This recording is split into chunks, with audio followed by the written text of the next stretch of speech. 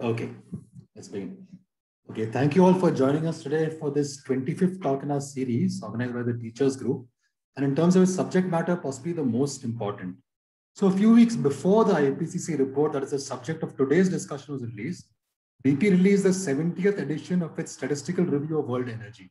Even in the COVID year, that's 2020, about 83% of the world's primary commercial energy derived from coal, oil, and gas. Successive reviews by BP over the years made clear how strongly our economic systems which seek to expand without end are wedded to fossil fuels.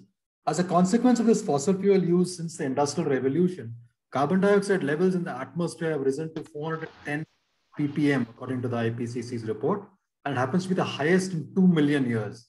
And it is rising at a rate, if I understood the IPCC's technical summary right, at a rate that is 4 times faster than the fastest pace it has risen through natural processes in the past 56 million years. The heat energy that's been trapped by the CO2 and other greenhouse gases is roughly equal 20 times the entire world's energy consumption in 2018. This enormous heat being absorbed has already resulted in a range of changes in the different elements of the Earth's systems, which is presented in detail in the latest IPCC report. Volume 1 of each of its 6 reports, after all, brings together in one place all the significant peer-reviewed innumerable facets of physical science of climate change. And a piece I wrote about the last IPCC report on the EPW in 2014, I said how I wished that such compilations. Could I request everyone to kindly? Could I request everyone again to kindly mute while the meeting is on until after the speakers speak? Especially Vijay Kumar, his mic was open. Mr. Vijay Kumar? Yeah, could Chirag, I think you made your course. Could you just, yeah. I'm sorry. Yeah, I'm really sorry about that. I'm going to just go back maybe a line or two and just said that this enormous heat I referred to being absorbed by the Earth systems has already resulted in a range of changes in different elements of the Earth systems presented in painstaking detail in the latest IPCC report. And volume 1 of this report and all the earlier 5 reports brings together in one place all the significant peer-reviewed literature. I think this one goes up to Jan 2021. Innumerable facets of the physical science of climate change. And in a piece I wrote in the EPW about the last IPCC report in 2015, I said I wished how such compilations were also available for political science, sociology, economics, etc., because they would be invaluable for students and teachers of those disciplines. So to share and explain the key findings of the IPCC report and its implications for our region in particular, we are very fortunate to have with us today Dr. R Krishnan. Dr. Krishnan is a coordinating lead author of chapters in the report. He's at the Center for Climate Change Research at IISN Pune, and he and his colleagues there developed India's first Earth system model, which contributed to this IPCC 6th assessment report. He is coordinating lead of this chapter on the water cycle and a co-author of its technical summary. I might also add that he's one of India's foremost experts on the monsoon, and also lead author of a landmark report brought out last year in June by IITM Pune on climate assessment in the Indian region. So thank you, Dr. Krishnan. The IPCC report also deploys 5 shared socio-economic pathways going forward in the 21st century. It discusses net zero emissions and other things, which has attracted so much attention over at least the last 1 year. These issues have a bearing not just on technological development and choices, but also on development trajectories with very clear policy implications, both globally and for India. And we're fortunate to have with us today Dr. D. Raghunandan, who has analyzed and written on these issues for the last 30 years. Dr. Raghunandan is with the Delhi Science Forum and former president of the All India People Science Network, AIPSN. He has studied international and domestic climate policy ever since the Rio Summit of '92, and he currently leads AIPSN's climate campaign and is convener of its Environment and Development Desk. Just a few words about us, the organizers, and about the format of the meeting. This meeting has been organized by Teachers Against the Climate Crisis, which was formed in September 2019. It is a non-party and a non-funded group of college and university teachers across India and a few abroad as well. And we've sort of got various subgroups and so on. And we've also organized a series of talks, which is on our YouTube channel, and which will be made accessible. The link will be made accessible later. And finally, the format: each speaker will speak for about 15-20 minutes, and followed by a question and answer. So please put your questions and comments in the chat box. And you can also ask your questions verbally, but I would request you to just indicate that in the chat box so we can follow the chronology of those who are asking queries or comments. And please feel free to do so. So thank you once again, both Dr. Krishnan and Raghu, and over to you, Dr. Krishnan. Naga एक बार appeal कर लो सबको mute करने के लिए. बाबू राव कल्पना is not mute, so your voice is echoing. Just one moment. Yeah, one request. Hi everyone. I'm just going to mute everyone, and the speakers, please unmute yourself. I'm just going to mute everyone in the call right now. Yeah, thank you.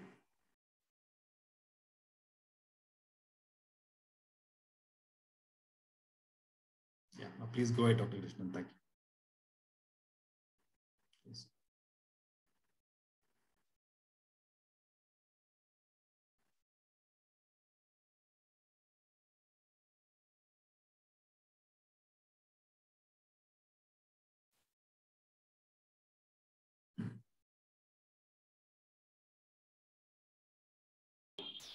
I think you have to unmute yourself. Dr. Krishnan, you're muted, Yeah. maybe. Yeah. Sorry. Yeah. Is my screen visible? Yeah, yes. Yeah. Thank you, Dr. Nagraj, for this invitation to give a talk in the Teachers Against the Climate Crisis. And also nice to see Professor Raghunandan and Dr. Chirag. It's an important opportunity. So today's talk, I will, as Dr. Nagraj has introduced about the IPCC assessment report and about the unprecedented rate at which the CO2 emissions have been happening and the rate at which the planet has warmed. We have warmed almost 1.1 degree since 1850 to 1900, and the human influence has warmed the climate system. This is one of the important messages from the SPM in the AR6 report. Human influence has warmed the climate at a rate that is unprecedented, at least in the last 2,000 years, we know.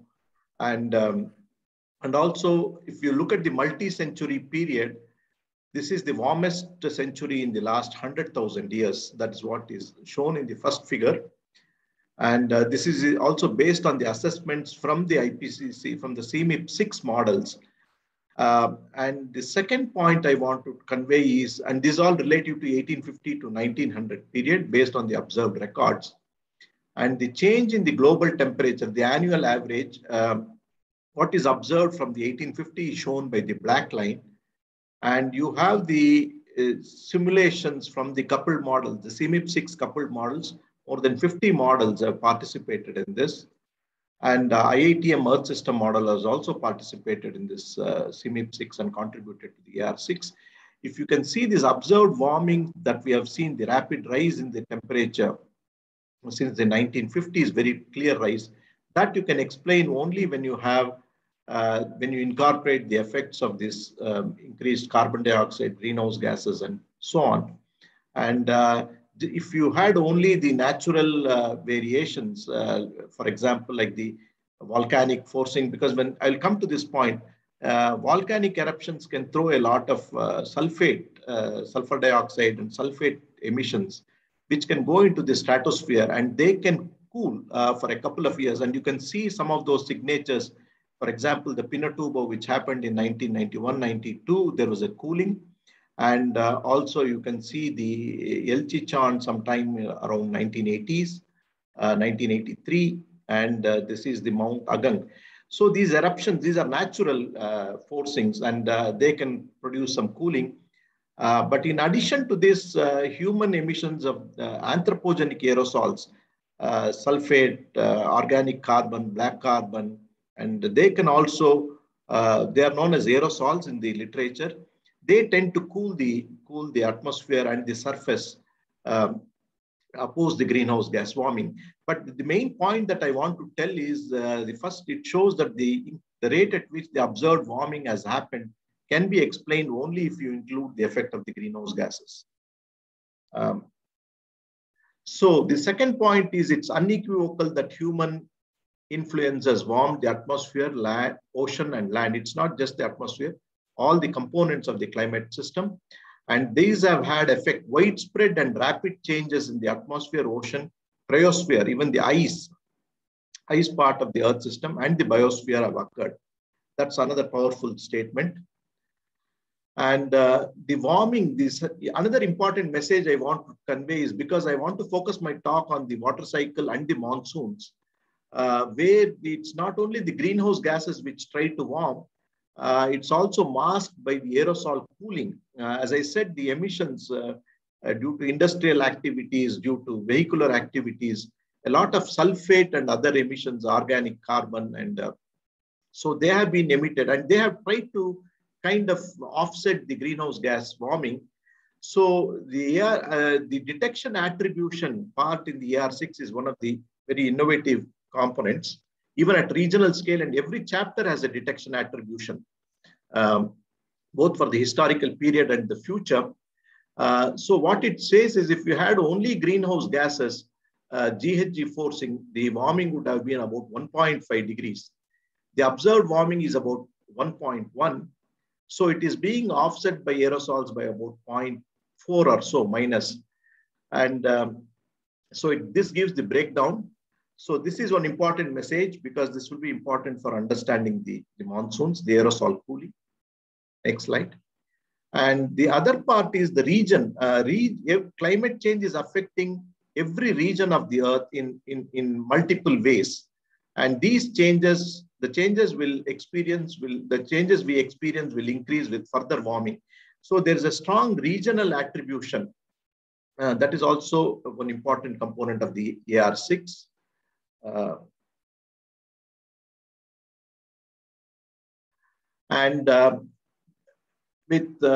Just a minute, this is kind of going. With every increment of global warming, changes get larger in regional mean temperature. So this is a regional thing, mean temperature, precipitation, and soil moisture. So regions are good. For example, if you see at 1 degree warming, with a 1 degree global warming, this is which is presently what we are seeing. You can see much of the warming is the observed change, mostly in the high latitudes and the polar regions. And this is what is simulated by the CMIP6 models. Pretty much what is seen in the observation, these models are able to capture the non-uniform nature of the surface temperature increase. And what it says is in the future with an increment, for example, if the warming instead of 1 degree, if it was 1.5 degree, you can see the pattern of warming. Again, it's very pronounced in the high and the high latitudes and the polar regions, also in the mid latitudes.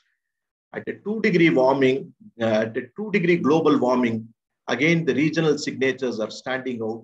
At 4 degree global warming, you can see a very, very substantial increases in the regional temperature increase, warming. And if you see the precipitation change, just a minute. The increases in the precipitation with increased warming at 1.5 degree, you do see precipitation increases in the high latitude and mid latitude. The monsoons over the Indian region are also, this is over Indian region, the precipitation is increasing. And also over the African, West African region, and also the equatorial Eastern and Central Pacific. Many areas in the subtropics and also the Mediterranean region, they tend to dry out. Because it's not just when the temperature increases, usually the water vapor increases. With every 1 degree warming, the atmospheric water vapor increases by about 7%. And so with increased water vapor, you tend to get more precipitation, particularly heavy precipitation can increase. I will come to that. But over the subtropical areas, even though water vapor may increase, there is the kind of subsidence because the equatorial areas, the tropical areas, the monsoonal areas, the precipitation is going to intensify and it is going to sink in the subtropics. That's why the Mediterranean and other areas are going to dry out. So drying in those areas will become pronounced. And when we look at the soil moisture changes, you can see that whereas areas in the monsoon areas and the West Africa, India, South Asia, there is more precipitation. The subtropical areas tend to get more suppressed. The aridity conditions will increase. And just mind you, because in the future, the temperature will be higher and there will be more evaporative demand. So the soil will also evaporate and it will dry out. So that is one point. So when I say the precipitation increases, mean precipitation will increase, but also the variability. One important part, you have to remember that the variability in the precipitation will also be large with increased warming. So which means that heavy precipitation increase will increase, whereas droughts will also increase. That we have to keep in both sides, the precipitation changes will happen. And the other component is for the observed changes in the temperature extremes. When the mean temperature increases, heat waves will also increase, what we call as the hot extremes. And this is nicely captured in the AR6 in the form of triangles fitted for different regions of the globe. And over South Asia, you can see the temperature is already increased. This is the observed change. And when you see 3 dots, that means it is a high confidence. And the models are able to attribute that. And many areas you can see there is a high confidence in the temperature increase. This is for the present extremes. And these are the increase in the extreme temperatures. And these are the observed changes in the heavy precipitation. Over South Asia, we do see increases in the heavy precipitation. And you see daily and sub-daily timescales. Heavy precipitation events have increased, and they typically happen at about 7, very much similar to the water vapor increase, something like 7% per year, per degree warming, sorry. And when you see, of course, the confidence is limited. It is not a high confidence. You can see a single dot for South Asia.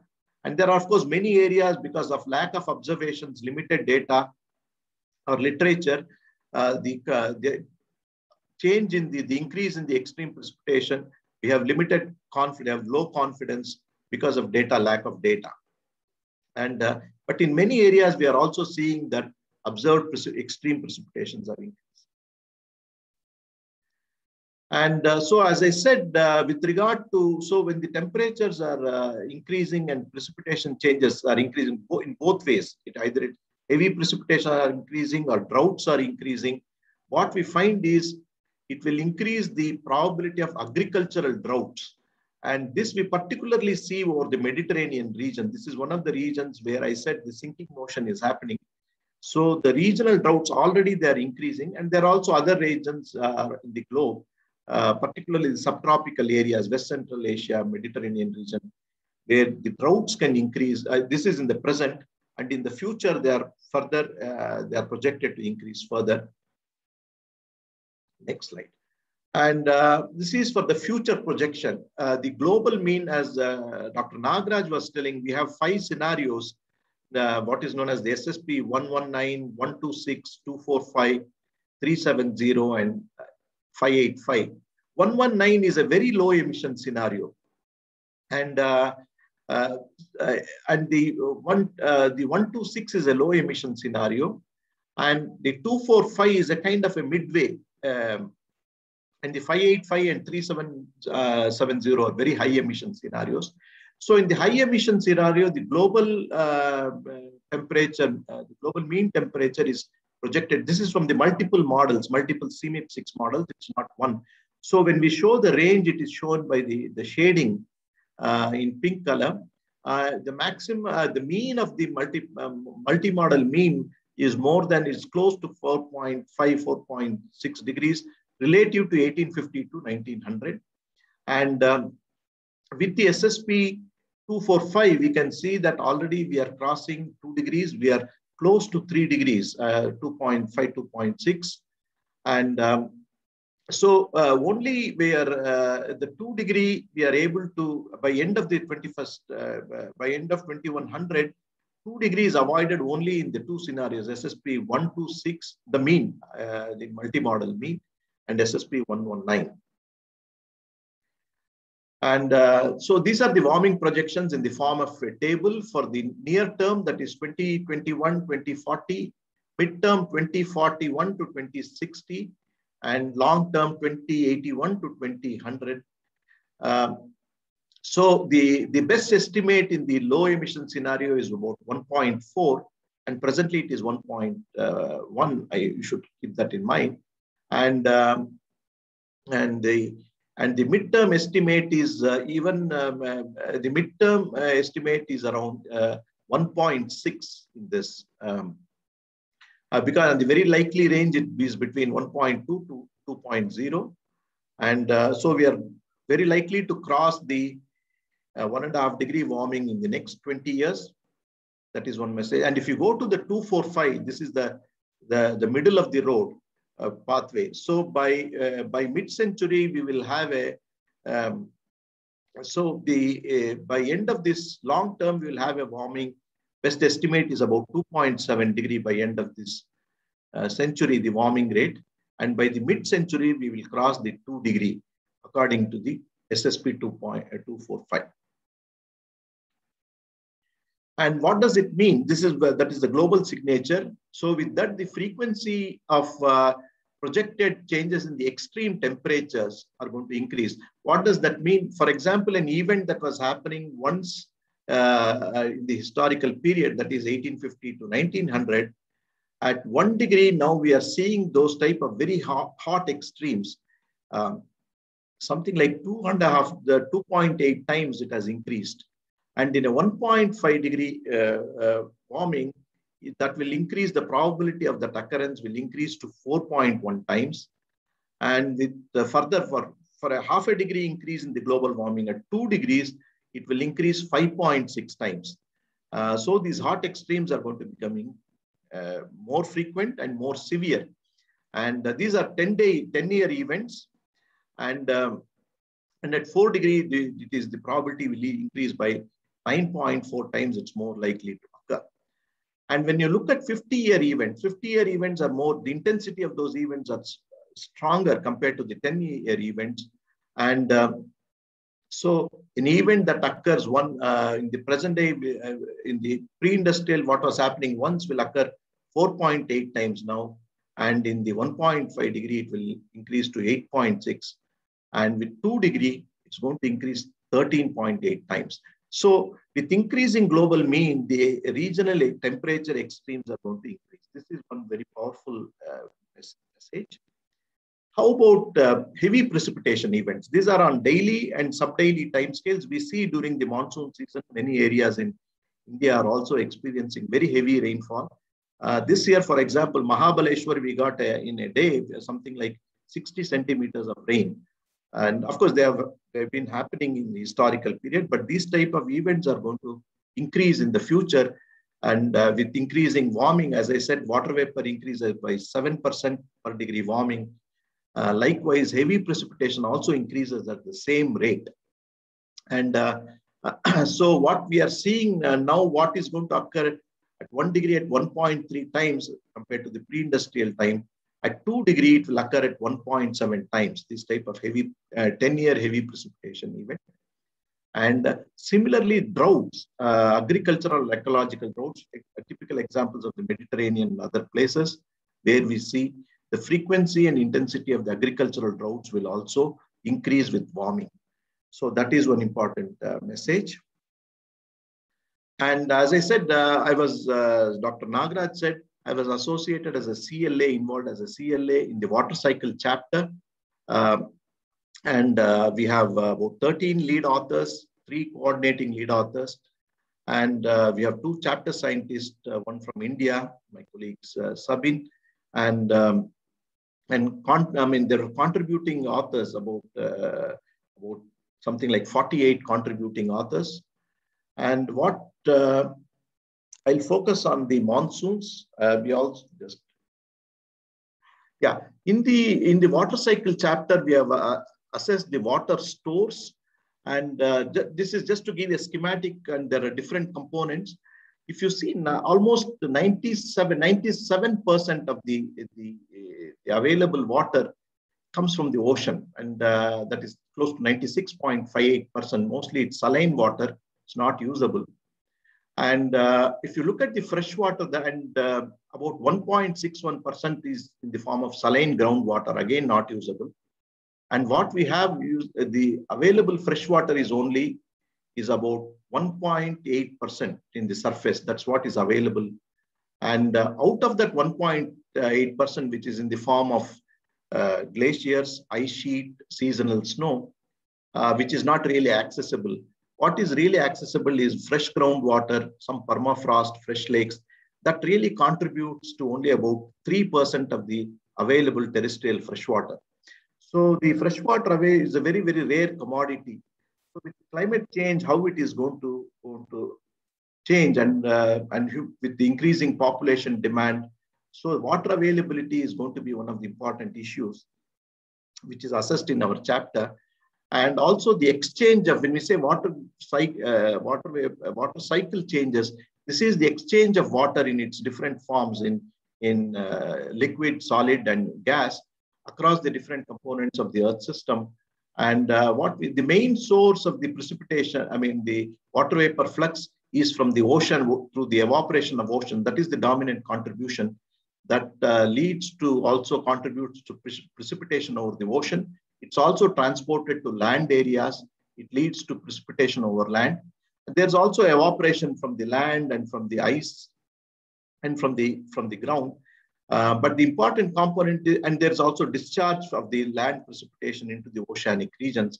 And all this is assessed in our chapter. The point I want to drive home is the evaporation as the global temperatures increase and the oceans warm. Evaporation from the ocean is also going to increase. And this can feed precipitation, particularly for the monsoon regions. This becomes an important issue because the Indian region is surrounded by oceans, and there is a lot of evaporation during the monsoon season, which brings water vapor from the oceans and feeds the monsoon precipitation. And this is the broad outline of our chapter on the water cycle. I'll just focus on we have in section 8.2, we have a theoretical basis why water cycle changes are expected with climate change.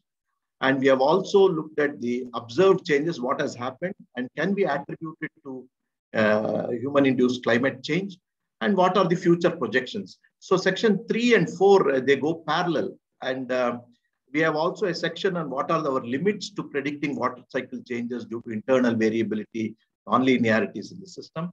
There's also a section on the potential abrupt changes in the water cycle changes, for example, due to collapse of the Atlantic meridional overturning circulation or the Amazon deforestation of the Amazon rainforest and so on. And there are different topics. We have covered evapotranspiration, water cycle intensity, the tropical rain belts, monsoons, and so on, as runoff, stream flow, flooding, soil moisture, aridity, droughts, water vapor and its transport. I will focus on the monsoons. That is close to my heart, also very relevant to the policy. This is a schematic of the Indian monsoon. We get the rainfall, much of the seasonal rainfall during the June, July, August, September, most part of India.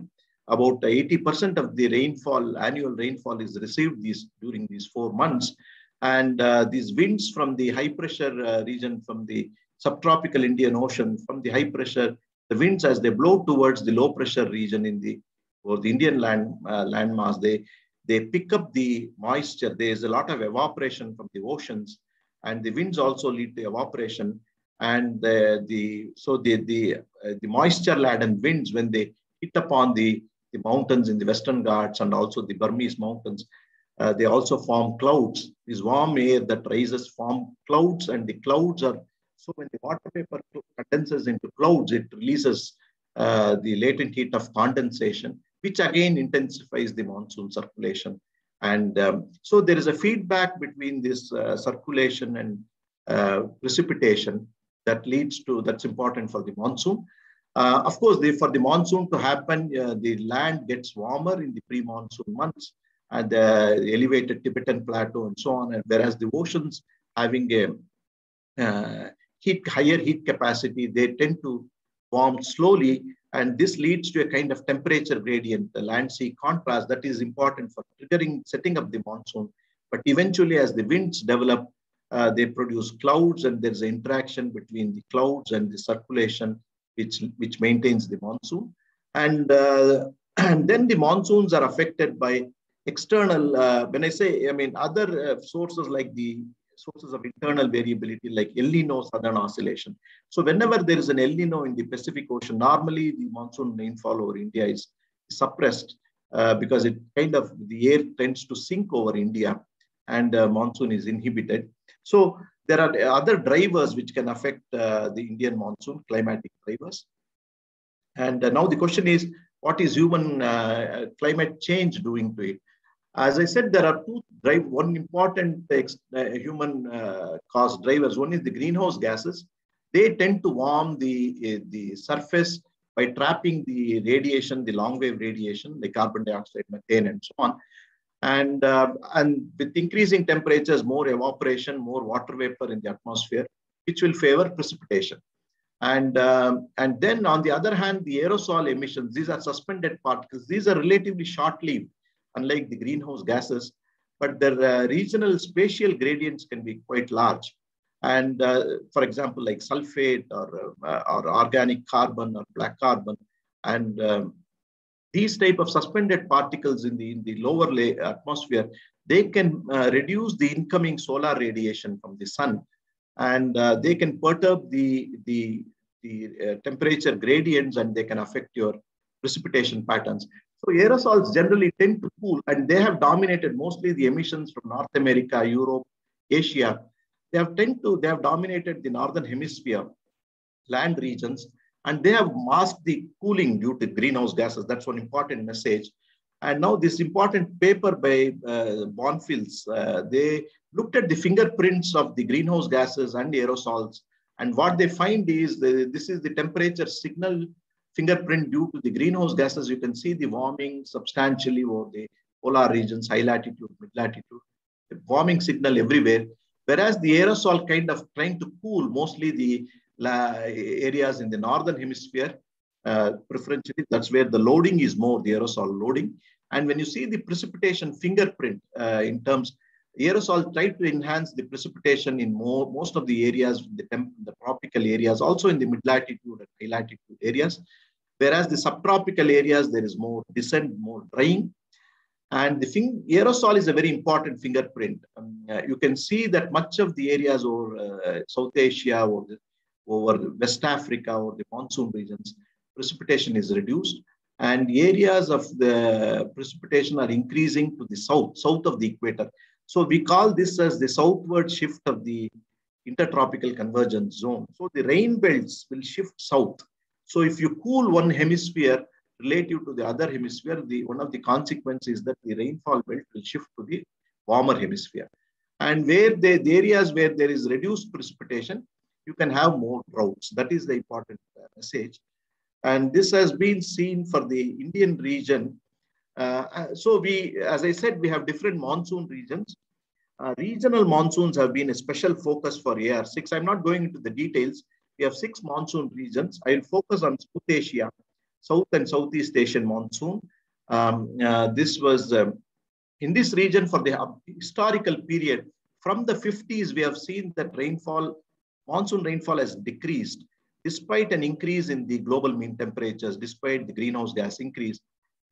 And several studies have shown that this is because of the offsetting influence of the northern hemispheric aerosols. And we do see the observed precipitation trends from 3 different data sets. They show a decreasing trend. And this is the model experiments show that if you had only greenhouse gases, you would have got more enhancement of precipitation, monsoon precipitation over South Asia, whereas aerosols have tried to offset it. And the combined influence, what we call as the historical run, it is somewhere in between. Still, you get a negative trend. So the precipitation is, of course, there is also internal variability. Like as I said, El Nino or other modes of it, they also tend to affect the variability. But one of the drivers is the anthropogenic aerosols, and similar signatures we see over West Africa. I'm not going, but West African monsoon is a little bit complicated story. I don't have time for that. And with regard to the future projections, we see that with increasing warming, monsoon projection over South Asia or West Africa, also over East Asia, in the near term, mid-term, and long term, what we have shown is for 3 different scenarios, the 126, the 245, and the 585, with increasing, as we increase the high emissions, when you go to the high emission scenarios, precipitation is projected to increase. And especially in the mid to the long term, we see increases in the precipitation.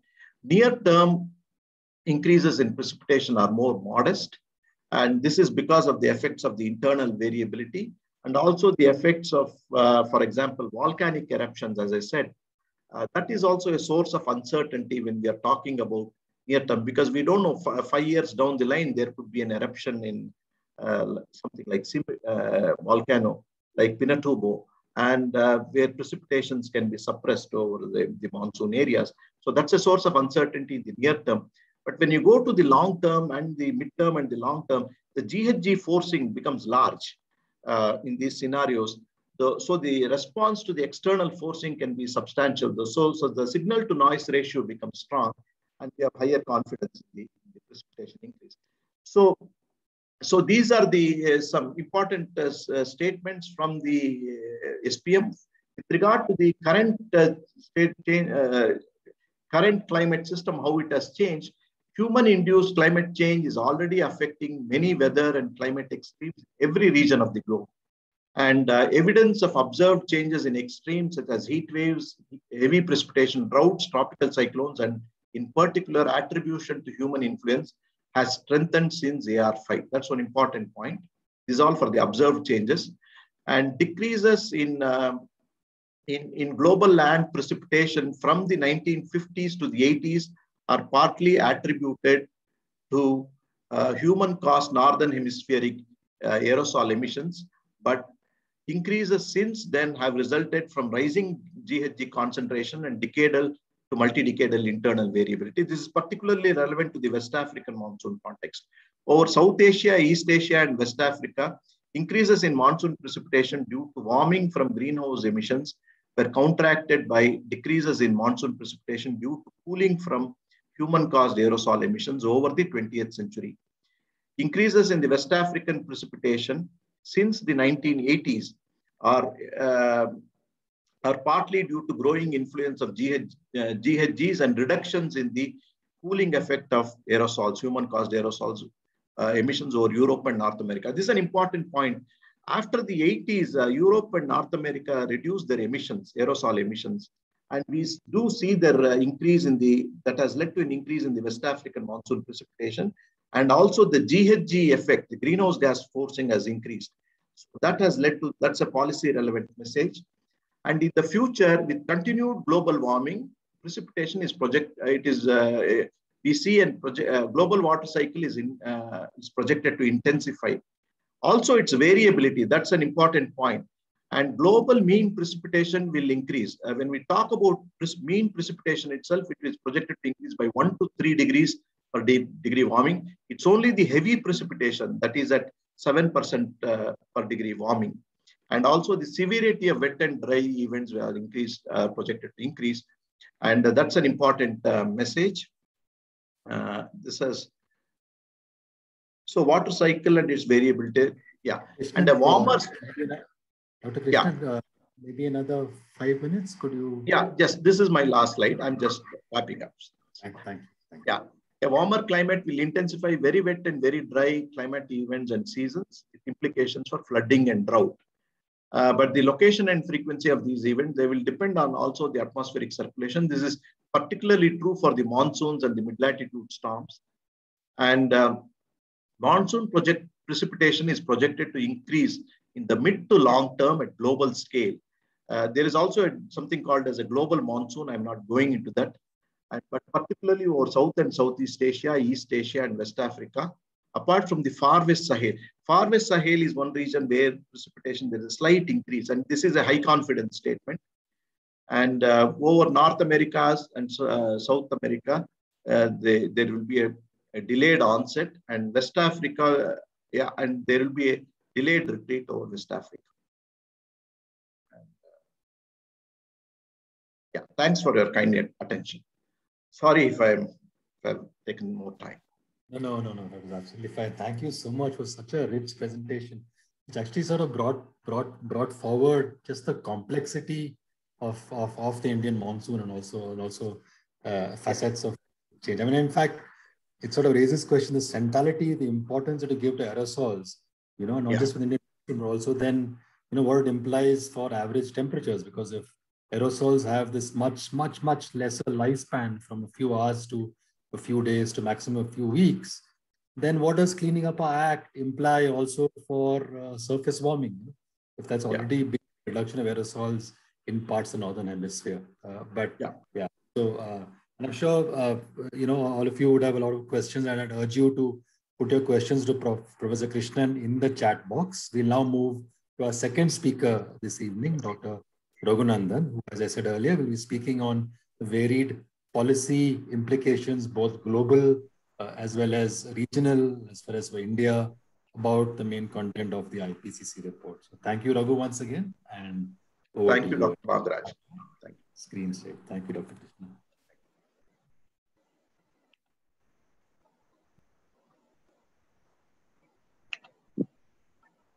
Yeah, is that visible now, Naga, my slide?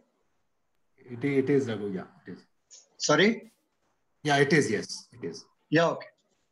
So, let me start first by thanking Professor Krishnan for his very illuminating presentation. I, of course, took it for granted that this is what he would be doing. So I made very sure that my presentation does not cover any of that ground. So I'll start more with the policy implications deriving from the science findings which have been presented both in the report and now so lucidly by Dr. Krishnan. So I'll start with this little cartoon that you see here, which was published a long time ago in the Center for Science and Environment's magazines, Down to Earth, and so on. And this is based on a poem which I earlier thought was one by Ogden Nash, the famous American satirist and poet, but later discovered that it is by that even more famous poet, Anonymous. And the poem goes like this. The rain, it raineth every day on the rich and on the poor fella. You can see them both here.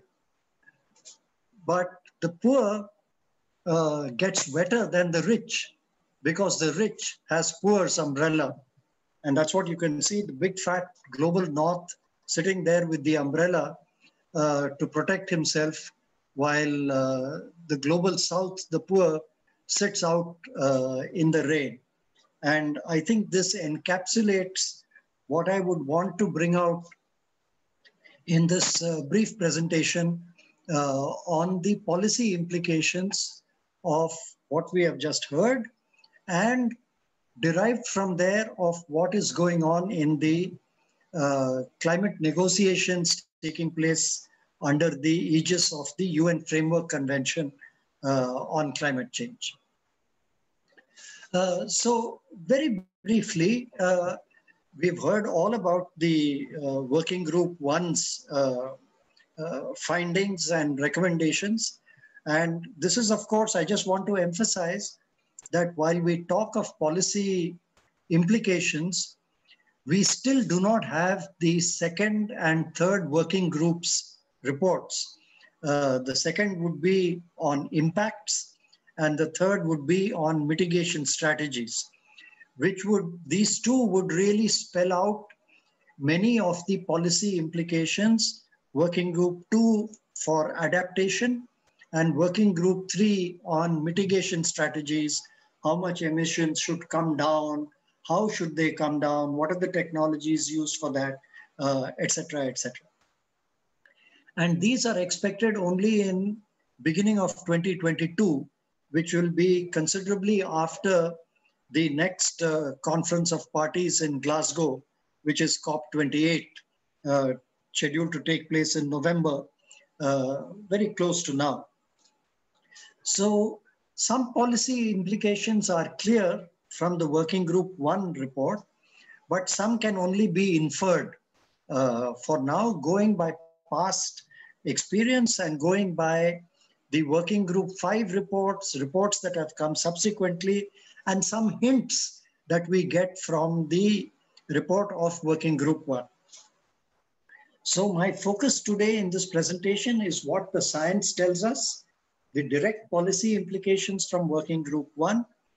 But in my final slide, I will touch on some major policy implications that would arrive and that would become clearer from Working Group 2 and 3 on the impacts and the mitigation strategies. So you would have all seen the media reports as soon as the Working Group 1 report was released. The newspapers, the television channels in particular were all full of, oh, what a shocking report has come from the IPCC. It's brought home to us how serious climate change is, etc. And ever since I saw that, I have been maintaining that actually the 6th assessment report and Working Group 1, what you've heard from Dr. Krishnan, it conveys less shock and more awe to me as a long-term observer of climate change. Less shock in the sense there is very little that you can say is completely new in working in 6th assessment report. Oh, we didn't know this at all before. What a completely new way of now looking at climate change for all of us.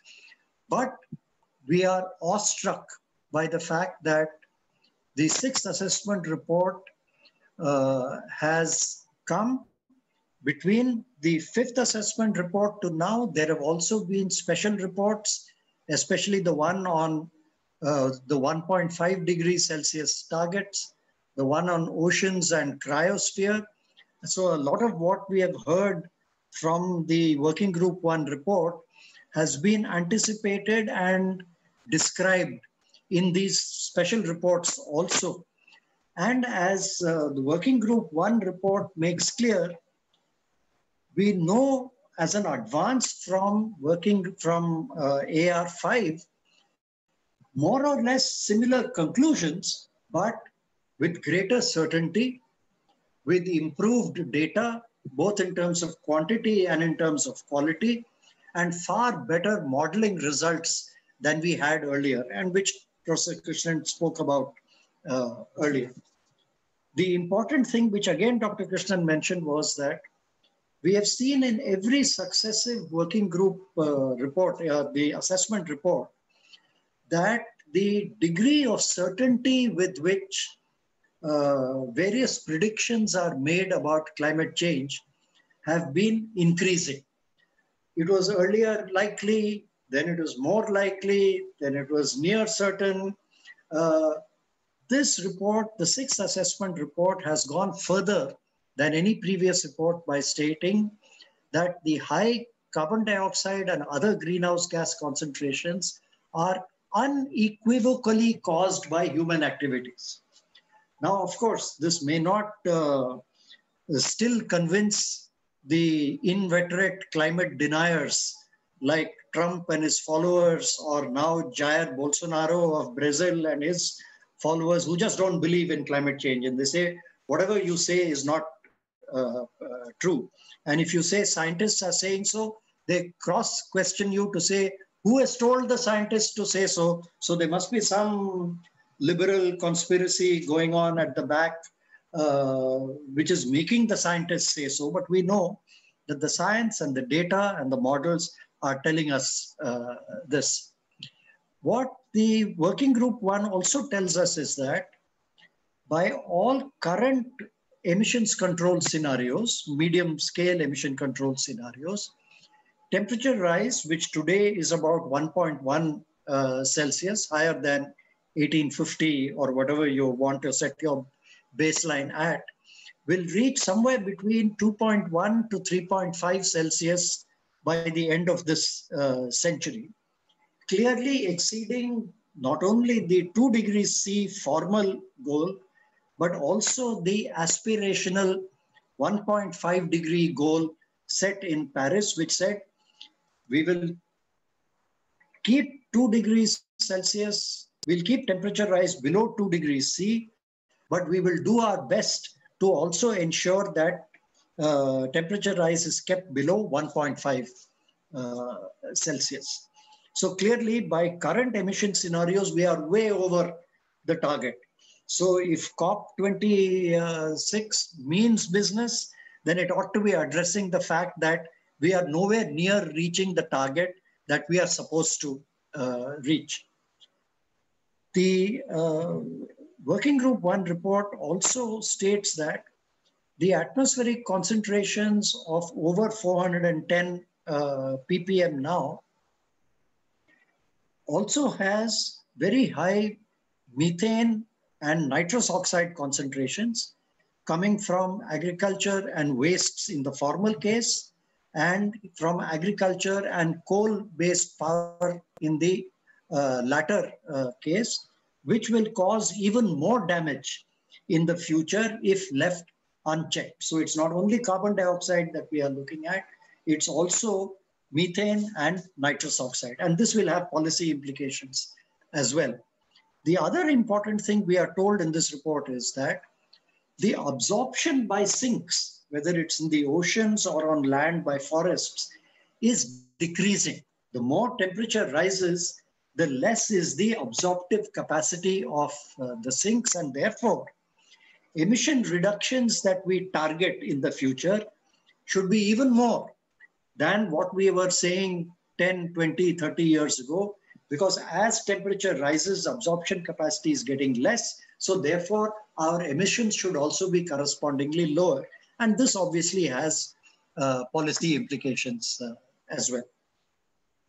I think two very important things which Working Group 1 AR6 tells us is it busts two myths propagated mostly by the industrialized countries and which have now become almost currency going by the media report. Everybody parrots the same thing, and I'll come to that. The first is this myth that we need to solve this by everybody jumping onto the bandwagon of global net zero emissions by 2050. Everybody should do this. UN Secretary General was in Delhi a couple of months ago, and he gave a big lecture to the Indians saying, you should also adopt a target of reaching net zero emissions by 2050. Net zero means you emit only as much emissions as your sinks can absorb. So India will have net zero emissions. And now country after country, particularly the developed countries, are being pushed to say, put your hand up and say, I also will reach net zero by 2050.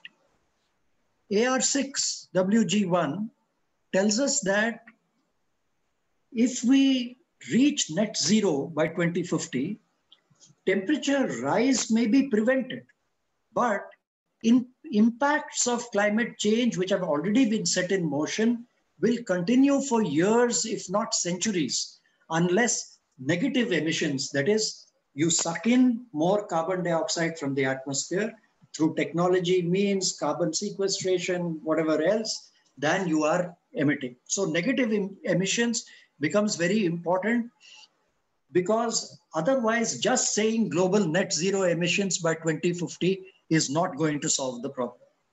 The second important thing, the policy implication that I draw from this is that all nations cannot reach net zero altogether at the same time, which is by 2050. And why is that?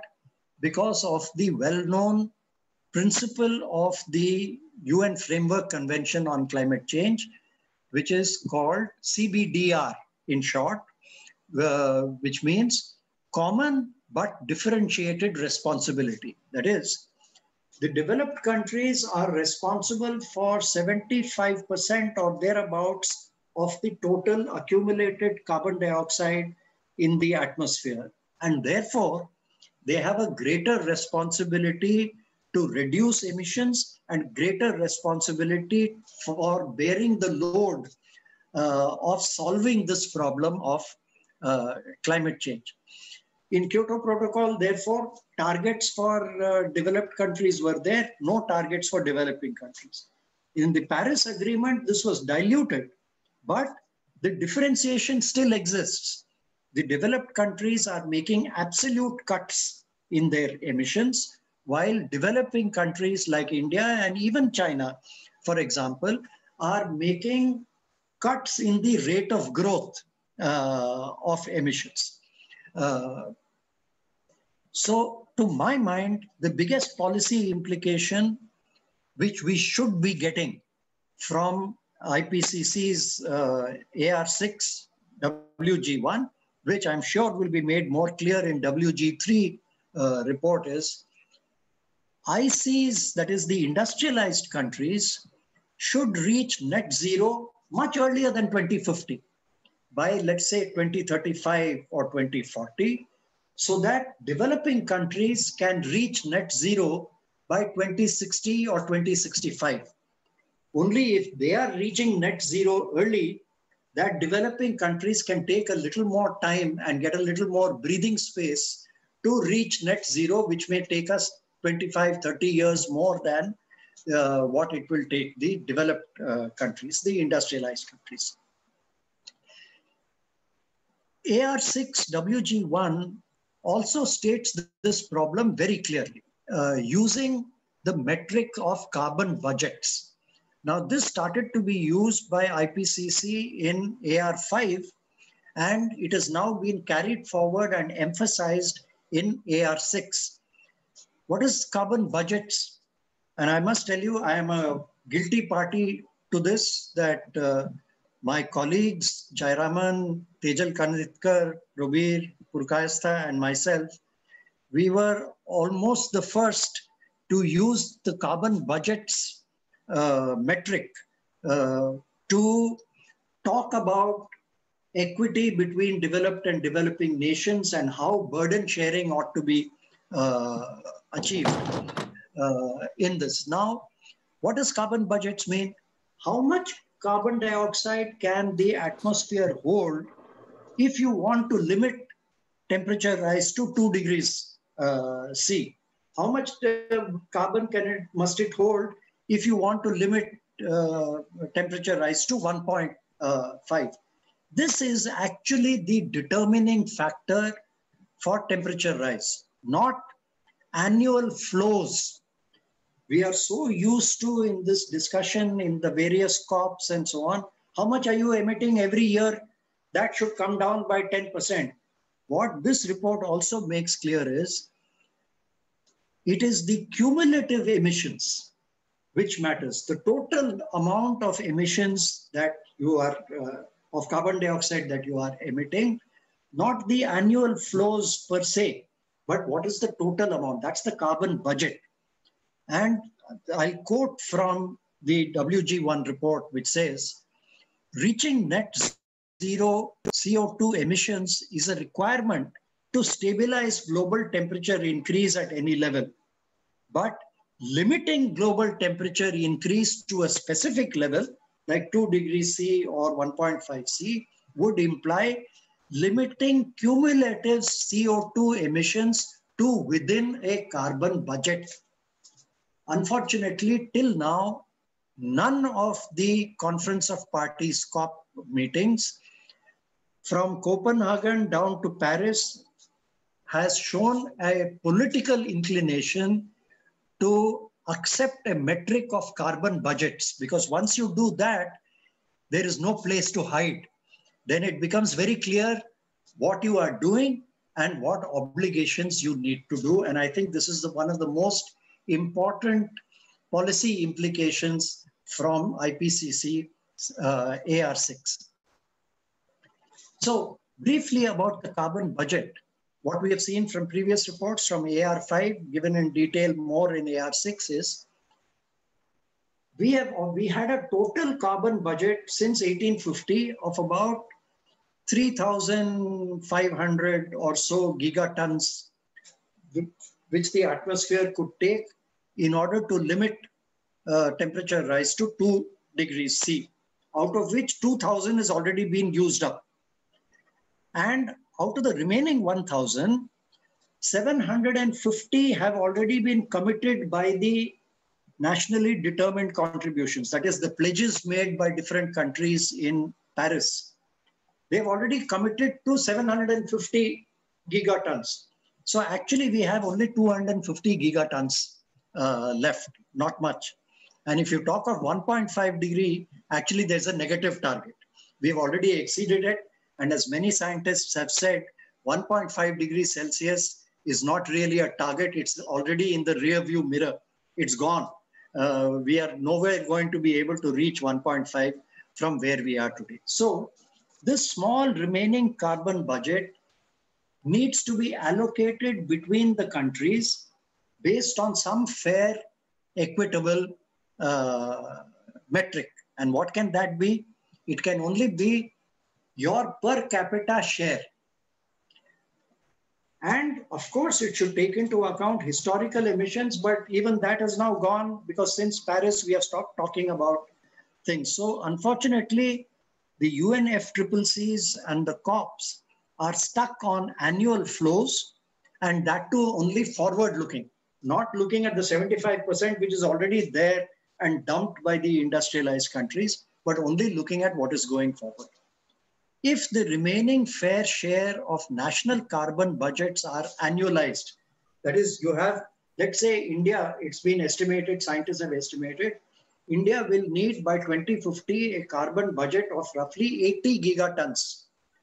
Okay, so if I take that 80 gigatons, I'm in 2020 now to 2050, that gives me 30 years for 80 gigatons. So I need about 2.5 gigatons per annum if I want to be able to reach that. So if you annualize the carbon budget for every year, then those annual flows you can look at.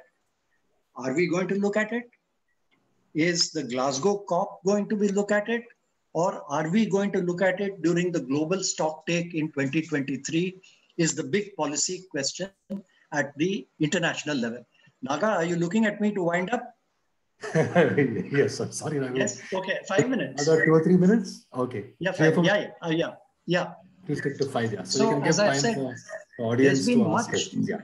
Yeah, there's been much movement since the Paris Agreement. There's been pressure on countries to increase their commitments and so on.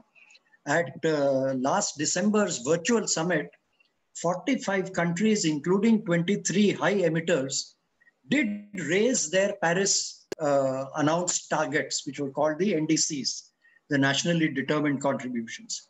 The EU, for example, in Paris had announced that they would cut their emissions to 40% below 1990 levels by the year 2030. And the year 1990 baseline has been accepted by everybody, all the developed countries, except for the United States and some of its close allies who have followed the US. The UK has gone even further. They had a similar target to that of the EU, but have now committed to cutting emissions by 68% below 1990 levels by the year 2030. And these are the two really, the horses who are leading the race currently in terms of announcing the maximum emission reductions that they will achieve by 2030. The US, even though Trump has gone, Biden has promised, he's come back to the Paris Agreement, but the targets that he is announcing are still a little wishy-washy, and I've given an example here. He has announced net zero emissions by 2050, which is better than in Paris. Obama committed to 80% cut by 2050, although he didn't say with respect to what baseline, whether it's 2005 or what. But the NDC cut, which is the commitment of the US, which stands in the Paris Agreement, is only 26 to 28%. Compare that with the EU and the UK. It's only 26 to 28%, and that too, not with reference to 1990 levels, but with reference to 2005 levels. And if you take the amount of emissions between 1990 to 2005 by the US, that means the US is actually saying it will cut its emissions only by about 9 to 11% less than 1990 levels by the year 2030. This is a completely pathetic commitment, and I don't think they have any moral ground to preach to any other country what they should do and they should reach net zero, etc. If anybody has any discussion with the US, and I would urge the Indian government to do so, although I think they will not, is to tell the US, you please set your house in order first, announce a target equivalent to that of the European Union or the UK, and then come and talk to us about what we should do. China has also slightly raised its this thing, and the emissions gap report released by the UN Environment Agency has estimated that where the original expectation was by current emission standards, including all the PA, Paris Agreement, etc., we may see temperature rise of 3.5 Celsius by 2500. That may drop down to maybe 2.9. Unfortunately, that's not a great consolation because we are still crossing 2 or 1.5 Celsius. So what can India do? This is my penultimate slide. What can India do?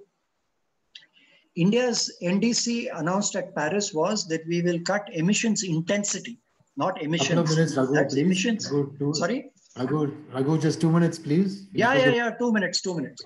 So this is emissions as a ratio of GDP. From 2030, we said we will cut it to 2000. And now this has been found by Climate Tracker to be one of only 2 countries which is compatible with a 2 degrees C goal. So we should feel fairly satisfied. At the same time, it's also been classified as a moderate target, not a great target.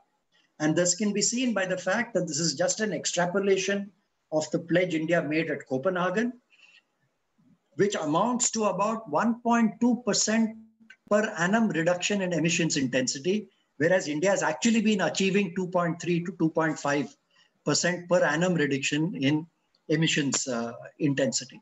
We have announced 2 targets which are easily achievable.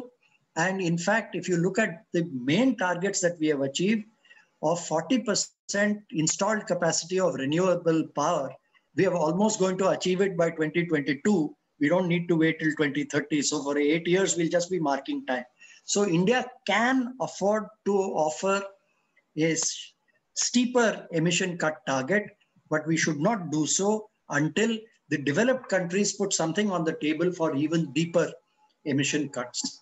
And my last slide is, this is what we learned from first working group 1, but there are many more shocks to come or awesome findings to come from working group 3. And I am just flagging 4 issues. We have so far spoken only about mitigation, but India is being slapped in the face by climate impacts, and India is not even started to think about any of them. Forget about putting plans in place. Sea level rise, which threatens all our major coastal cities, urban flooding due to extreme rainfall events, which we have seen virtually every year happening in Bombay, Chennai, etc. And this time, even in Delhi, we've seen it with 130 millimeters of rainfall in one day. And of course, even if we have 25 millimeters in Delhi, kids are diving off Minto Bridge and swimming in the water. So at this rate, you can imagine what is there. Public transportation, we've made no major moves. Shifting from road to rail transport, we have made no moves. Non-motorized transport, again, nothing. Regulation of air transport, nothing. These are major emission sources, which will also address domestic equity. And the point on methane that I was talking about earlier, waste is the second largest growth sector of emissions. That's especially municipal solid wastes, which are growing at more than 7%, 8% per annum. And we have not even tackled that in any kind of manner whatsoever. So I'll stop there. I'll thank you very much. This is our website of the Delhi Science Forum. And anybody who wants to correspond with me, that's my email address given there. Thank you. Thank you, Naga. Sorry for overstretching my time. No, that's okay. We could just sort of go out of screen share. Thank you, Raghu. Thank you for underlining the urgency with which we need to act. That urgency, which is very much, which is a thread through the IPCC report. And thank you for underlining that at the end. And also for foregrounding the significance of net zero, which is something that we've been hearing about for the last 1 year and will continue to hear about for, I think, the foreseeable future. Now, with no further ado, I think I will open it out for questions, queries, and comments, which you could please type in the chat box. And if you can indicate which speaker you're addressing your question to. There already are a few questions in the chat box, and Dr. Krishnan and Raghu, perhaps we could begin to respond to those. I think there are some questions for Dr. Krishnan at the beginning. There was a question. Most of the questions so far have been for Dr. Krishnan since he spoke first. So maybe he can go first. Right. Yeah, sure. Yeah. So there's a question from Ritesh, which is asking about how the data of signatures of different components in the air of different regions acquired.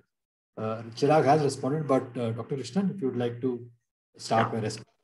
Yeah, that's the good. See, basically in the both in the CMIP, all the IPCC assessments are based on published literature and results from what are known as the CMIP models.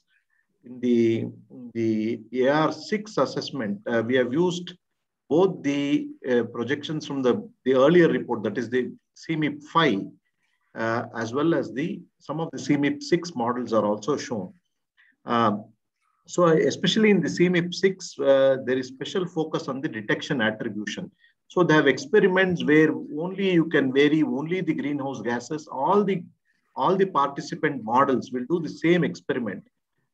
For example, in the all forcing experiment, you have greenhouse gases, aerosols, land use change, everything goes. Whereas in the GHG only experiment, they fix the other values. For example, only the greenhouse gas is increased in time, and aerosol, land use are all fixed to the pre-industrial values. And in the aerosol only forcing experiment, only the aerosol is varied during the historical period in future projections. But the GHG value is fixed.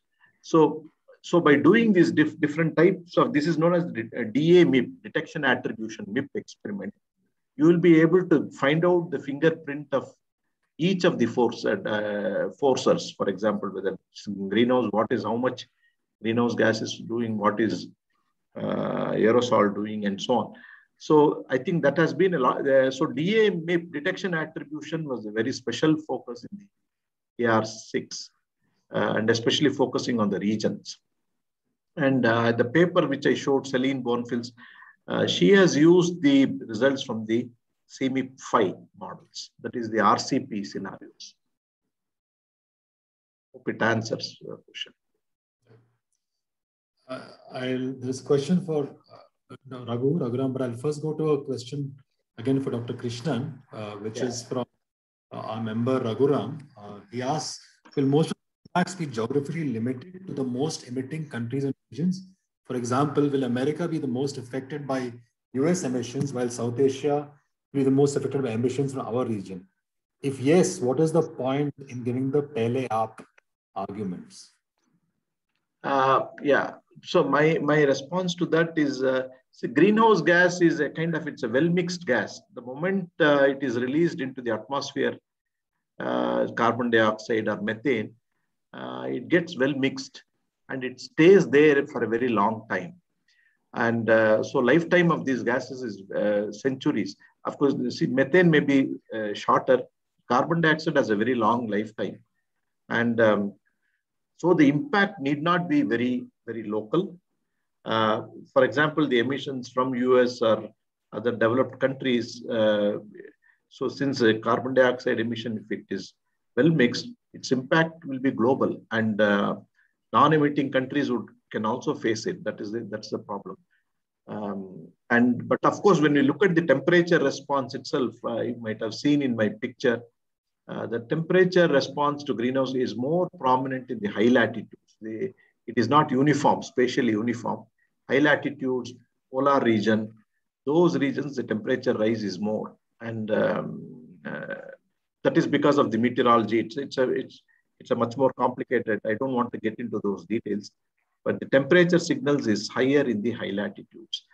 For example, the Arctic ice is also melting at a very fast rate. And there are regional feedbacks. There are the what is known as the albedo feedback, which will also accelerate the ice melt more rapidly. And yeah, so it has a spatially varying response. Temperature signal in the tropics is much smaller compared to the high latitudes. And we saw recently Canada experiencing very hot extremes. It's close to 50 degrees or so. These are kind of unprecedented. So, and they're also partly related to circulation changes, not just the rise in the temperature. Whereas in the tropical areas, precipitation responses can be substantial. That's what is even in the water cycle, we find that tropical areas, although the temperature response may be slight, precipitation water cycle changes can be profound. Thank you. We'll now go to a couple of questions, Dr. Raghunandan. Raghu, you're being asked by Ritesh again whether there have been any proposals or technological ideas, fictional or futuristic, he asks, for having negative emissions. And there's a second question from Raghuram. He says that while India's noise on climate adaptation and mitigation funding by the biggest historic emitters is politically and morally justified, does it amount to anything more than a begging bowl approach for the world's third largest emitter and an aspiring developed country in transition? Those are two separate questions, both for you, Raghu. For me, no. Yes, and after that, Chirag can come in with your questions for Dr. Yes, Raghu, that's for you. Yes, these two of you. Yeah, for me, no. Yeah. Yes. This issue of the begging bowl business, I mean, frankly speaking, I think those days are gone. There may be some rhetoric going around. I think the rhetoric today is more in terms of technology concessions from the developed countries. That is waiving of IPR restrictions, not charging so much because of the IPR thing, but sharing the technology more readily and so on. I honestly do not believe that India anymore thinks that if the US is going to give, or the world is going to give $100 billion annually for adaptation, that India is going to get 1/6 of that because that's our share of population in the world. I don't think anybody believes that. So I don't think it's any longer a begging bowl issue, although India keeps bringing it up. But it would be worthwhile for India to say, like China has explicitly said, we don't want a share of this money, but we want a share of the technology. I think that is more important for us to do, whether it is solar technology, battery technology, storage technology, mobility technologies. These are important, which come with heavy price penalties in terms of the IP, the intellectual property that those technologies come with. There are a couple of other questions for me. Naga, can I answer those? No, Raghu, we'll go in order so that okay, you go by some order. All right. Yeah. Okay. And our request, Chirag, you said you had a couple of questions for Dr. Krishnan. And after that, I might come in with one or two questions for him. Yeah, Chirag, please go ahead. Thanks, Naga. Thanks, Dr. Krishnan, for that nice talk. This is more, the first one is more of a clarification. In your slide where you had the fingerprints of GHGs and aerosols on temperature, and it kind of went fast, so I'm not sure if I got it quite right. But it seemed to me like the fingerprint of aerosols was a rise in temperature over the subcontinent. I was a little puzzled when I saw that. That is near surface air temperature, isn't it? Yeah, it is near surface temperature. Yeah. Just a minute. Let me look at it.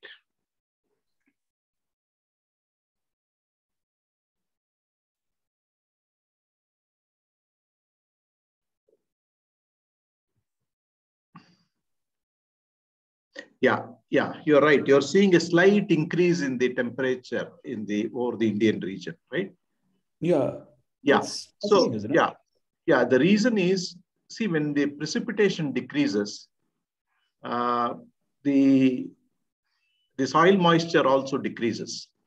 So there will be more sensible heat. So more of a feedback, and there will be a slight increase in temperature. In fact, when you see for example, droughts, when you hear of droughts, drought periods, like we had one in, for example, 1987 was a big drought, 1972 was a big drought, 2002, 2009. So if you see, the precipitation will be very low, monsoon is suppressed, but air temperature will be slightly higher during the monsoon season. So this is because of the soil dries, and so basically the sensible heat will increase. So temperature will slightly increase. Okay. Thanks. That is my impression. And latent evaporation basically will try to cool the surface, and sensible heat fluxes that increases. That means the temperature is going to increase. Okay. Thank you. One other. Sorry. Should I have both the questions answered?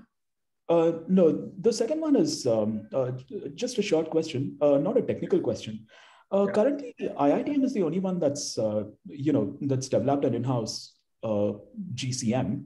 Are you aware of plans to do that elsewhere in other research centers, or if that? I mean, would you say that that's even something that should happen?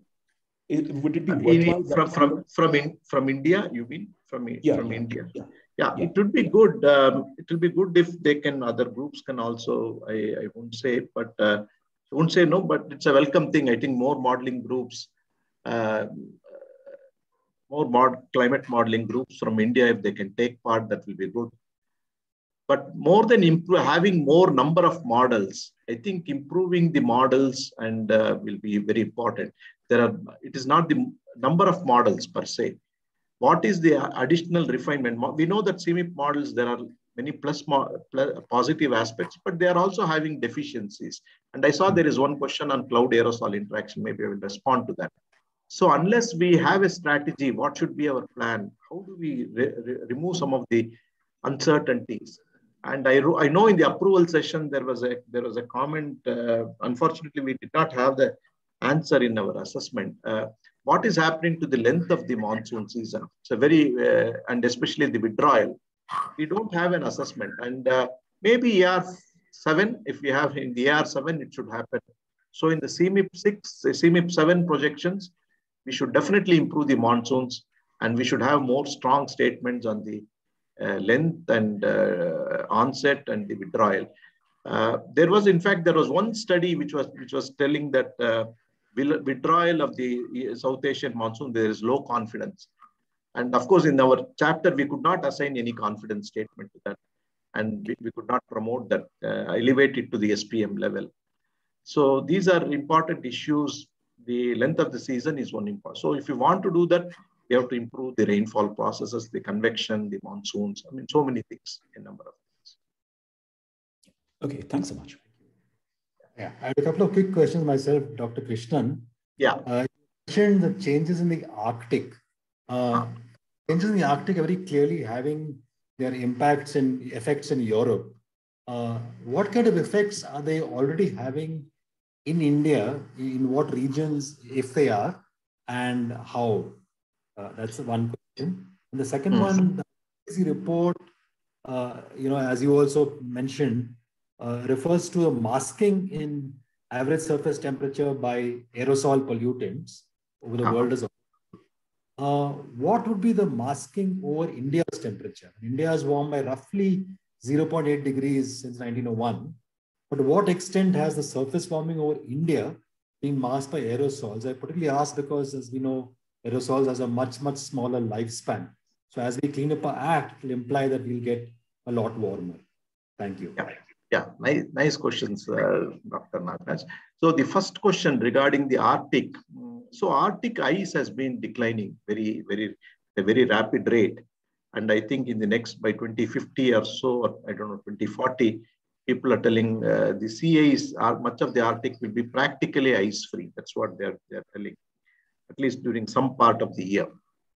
So one of the consequences, some studies have suggested that if the Arctic ice melts, usually there is something known as a polar vortex in the high latitude, where the cold air is circulating around the northern hemisphere or the Arctic region, and much of the subtropics mid-latitude, they are cut away. And if this starts, if the Arctic ice melts, then this cold air which is there in the polar region, you could have meanders and so wavy patterns. And this wavy atmospheric circulation pattern can affect temperatures. For example, mostly in the mid-latitude regions, for example, North America, Russia, continental Russia, and so on. So Russia can have very extreme heat waves due to these meanders. You are asking question, what will be, so these are typically the effect is seen in the mid-latitudes due to the effect of the Arctic ice melt. In the low latitude, that signal is not so clear. Recently, some studies have argued that if you have these meanders due to the Arctic ice melt, it can have implication on heavy precipitation over the Indian region during September. This was a very recent study, 2021. So I think we still need, I think it is a topic of research. It will need much more research to substantiate this. And some people have even questioned this polar, what they call it as the Arctic amplification. Because of the Arctic ice, certain circulation changes are happening in that region. And there's a different school of thought that doesn't necessarily agree with this circulation changes due to the Arctic amplification. So that's a topic of research. And for further studies are needed. With regard to your other question about if the aerosols, what is its temperature, how much have they offset over India? See, basically, I want to tell one thing. The temperature changes to any external drivers like greenhouse gases or the aerosols. Temperature response is very large in the high latitudes. So tropical areas are very, even for example, there is a phenomenon like El Nino or any climate drivers, natural climate drivers. Even the impact on the tropical temperatures will be very small because the variability of the temperature is very, very small. So the temperature response will be very pronounced in the high latitude. That point we have to keep. So aerosols can offset, but as I said, but once the precipitation changes happen, their impact on land surface temperature will be very strong. So the direct radiative effect on the aerosol cooling over the Indian region, for example, over Indonesia, if you take, it's going to be very hard. Detecting that signal may be very, very hard in terms of the temperature. But precipitation changes can be very, very prominent in the low latitude regions. This is my understanding. So big signals in the temperature you will get in the high latitudes. Right. Thank you. Thank you. Aditi, you said you had a question. Please go ahead. Hi, thank you, Dr. Krishnan and Dr. Raghunandan for the wonderful talk. My question is to Dr. Raghunandan. So when you mentioned about how India should be approaching policy making, not just India, but if you see most of the developing world, their primary aim is towards development or geopolitical issues. So how can one sort of switch while ensuring that within the country development is happening? Because as far as resources are concerned, within developing nations also there's a lot of equity problems and there are other social issues to deal with.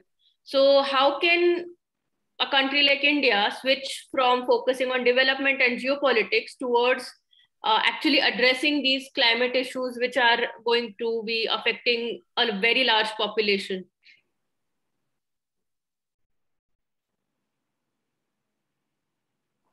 Yeah, I'll try to be very brief on this because I know we can talk about this for hours, but to put it very briefly, see, even when the NDCs were spoken of, the nationally determined contributions, the framework for that, which was set by the UN Framework Convention, was precisely that each country should work out a developmental trajectory for itself, which will also contribute to cutting emissions so as to contribute to the global goal. So it was always taken to be an integrated idea. That is, you work towards a transformative approach. And everybody now today, whether it is in developed country or anywhere else, says, if you want to impact on climate change, you have to adopt a different developmental model. That is, social change is as important to bring about this as the climate change or emission reductions that you are talking about. India, unfortunately, has de-linked these two from the beginning. India's approach has always been to look at the global negotiations as a foreign policy issue. How do we deal with America? How do we deal with Europe? How do we balance these things? They are putting pressure. Can we give 2 paisa so that they don't ask us for 10 paisa? You know, and then we arrive at a solution. That is why I focused on those last set in my slide. We have huge domestic issues arising out of climate change facing us, which we have not even started thinking about. Forget about taking steps. Now, if you look at other developing countries, Bangladesh, the African countries, the island nations, they approach climate change from an existential point of view. That is, we will not be alive. Climate change will swallow up my country, or 1/3 of my country is going to become refugees. Therefore, I need you to help me to solve the climate change problem. We have never approached global negotiations or mitigation targets globally saying, this is the effect that we are having on India. Sea level rise is going to affect 170 million people in my country. So what are you doing about it? We have never done that. So my argument which I'm putting forward is, we need to bring this integration. If you even read our NDCs that we submitted at Paris, it's all about meeting the targets for emission reduction, which we have promised to the global community. Fine. But along with that, are we also addressing these issues? And even if we are addressing emission reduction, can we do it in such a way as to promote domestic equity in energy? For example, I mentioned transportation. We want to reduce transportation emissions from transportation sector. But can we do it in such a way that more people can participate in transportation than today? More and more we are making available transportation for those who can pay. Those who can't pay are left to their own devices. If you don't have a car, walk. But we won't create places for you to walk also, because that's not, so we are building roads for the cars and for the motorcycles and not for you guys who don't, you know. So can we work out a trajectory even in emissions which will prioritize domestic equity? The same target you can achieve of reducing emissions, but can we do it in a way which will be socially transformative? I think that is the debate that we need to have, which unfortunately in our climate discourse at the policy level, this is not happening, certainly not now under the present dispensation. Yeah, Raghu, there's another question for you from Anand Phadke.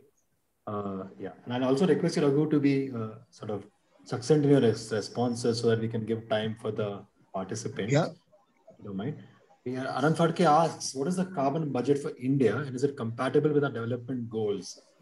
I think he says better to have a greening policy can be a good way for tropical countries such as India, as has been pointed by the Lawrence Berkeley Liverpool lab report, I think that came out 6 or 8 months ago. Yeah, your comments, Raghu. Please be brief, Raghu. So I won't go into the technical details of this, but let me say, it's been estimated that for a reasonable economic growth rate, in our country, our carbon budget is likely to be of the order of about 80 gigatons going through to 2050. Now you can cut this cake in many ways.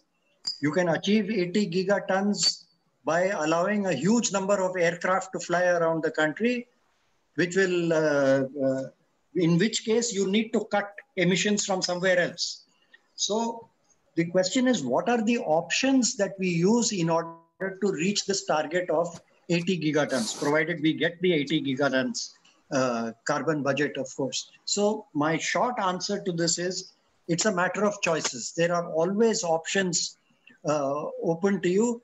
If you take the position that automobile industry is the economic growth driver of India and I will not touch it, then that means that personal transport will always remain, and then you will try to do various jugglery around that.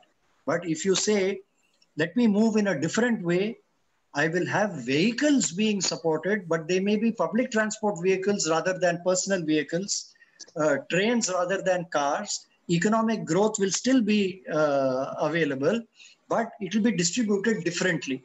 Then that's a different kind of an option that I think we can go for. Professor Krishnan, I think you had a couple of questions that have been addressed to you. Would you like to respond? Yeah, sure. Yeah, there were two questions. One on the aerosol cloud interactions for the how they can be improved in the models. That's a very good question, and that is one of the uncertainties. Because when you say cloud and aerosol interactions, this involves the indirect effects. Basically, which are basically associated with the aerosol microphysics and how the aerosol particles interact with cloud and how they affect the precipitation. Some work has been done at IITM, but I agree that models have huge problems, especially in our region. The type of precipitation, we call them as warm clouds.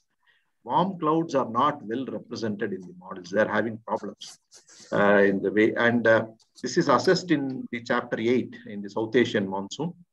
I have told improving the models to represent indirect effect, aerosol cloud interaction, and warm rain process is important. We need to do that. Models are doing a good job, but still there are a lot of limitations. That is one thing. Second thing is, I think there's a related question. What about the indirect effect? I think that was also related to the same answer. We don't want to go. And there was a question on the sunspot cycles. What irradiance changes due to the sunspot cycles. See, people, so when we, in all the CMIP experiments, we do include the effect of the irradiance changes due to the sunspot cycle. That is very small.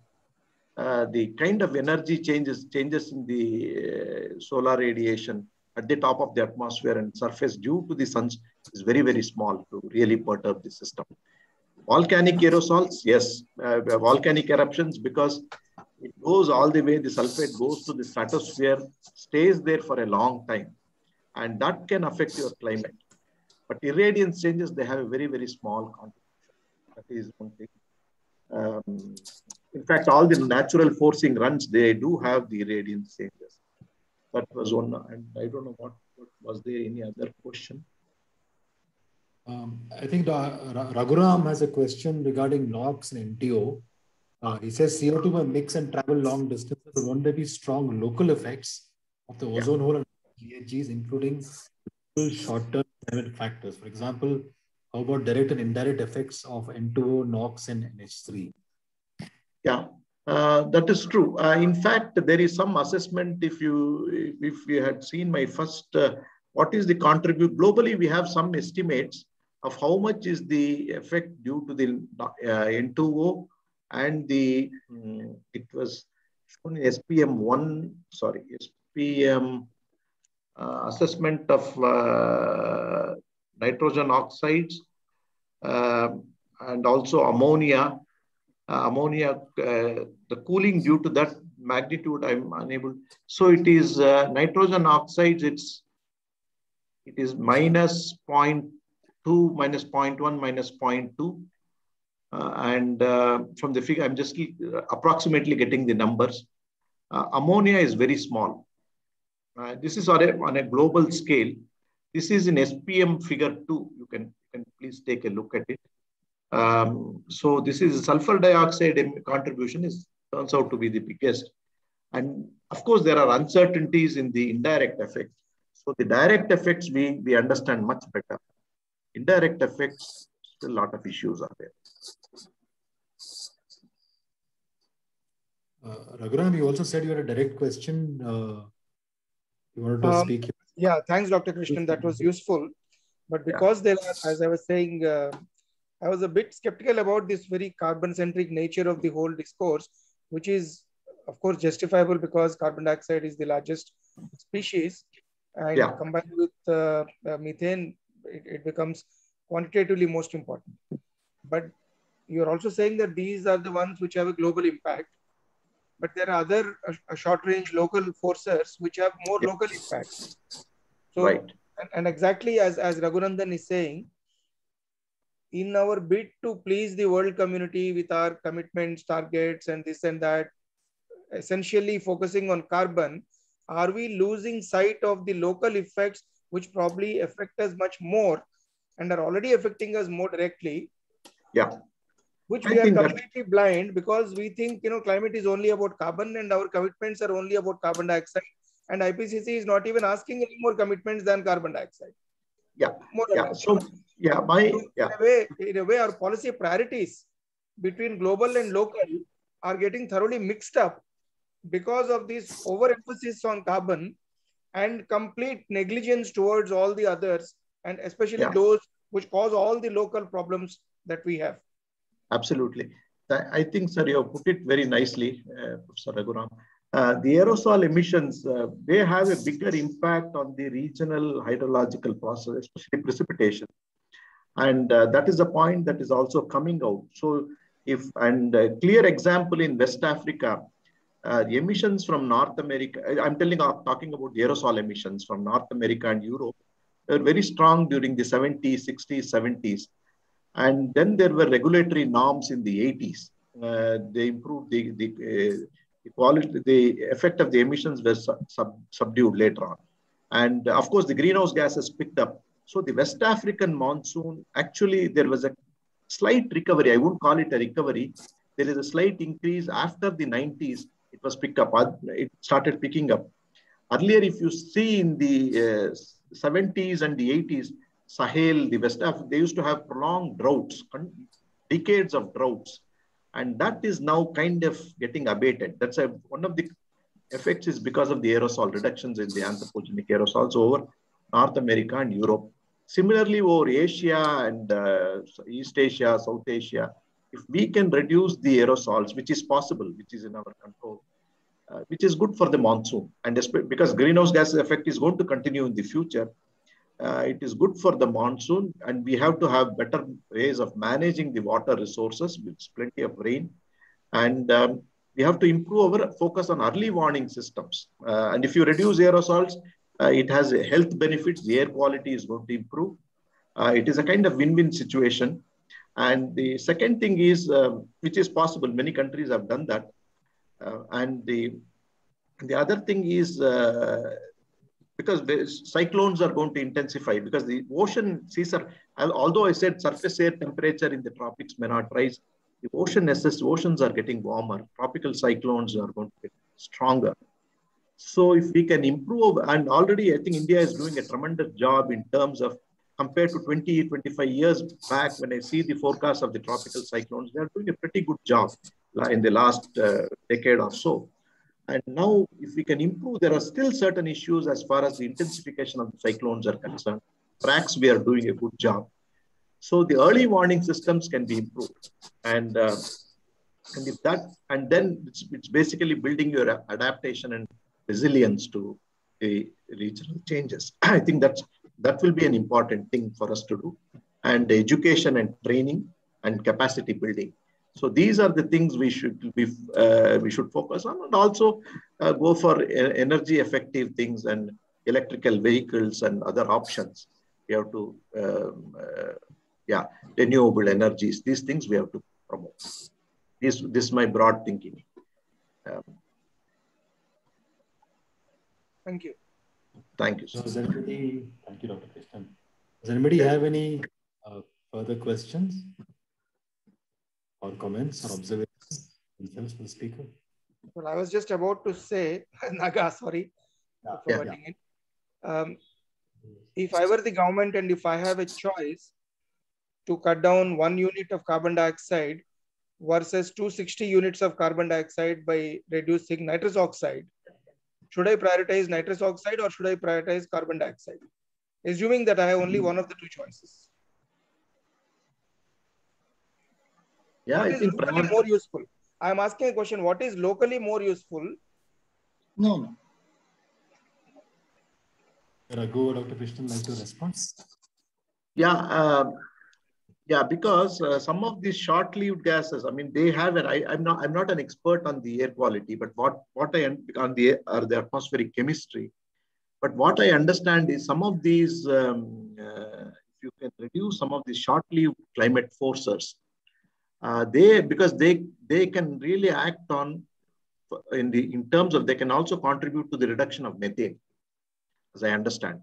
And in fact, there is one of the scenarios that is the SSP 370, which is basically related to the methane, high methane emissions due to regional rivalry. That's what it says, particularly coming from the Asian countries.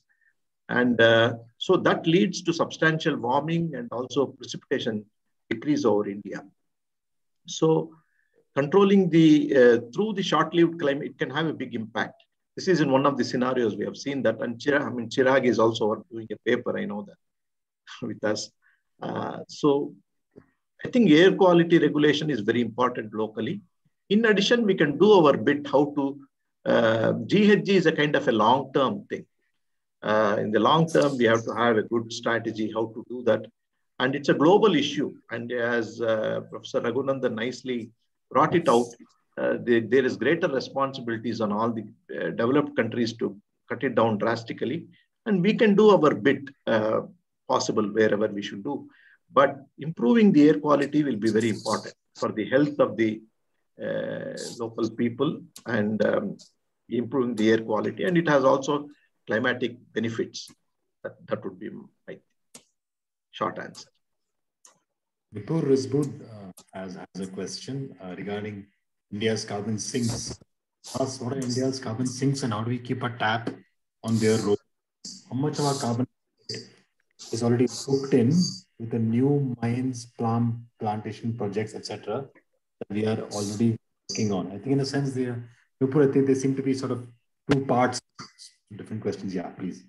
Dr. Krishnan or Raghu would like to respond?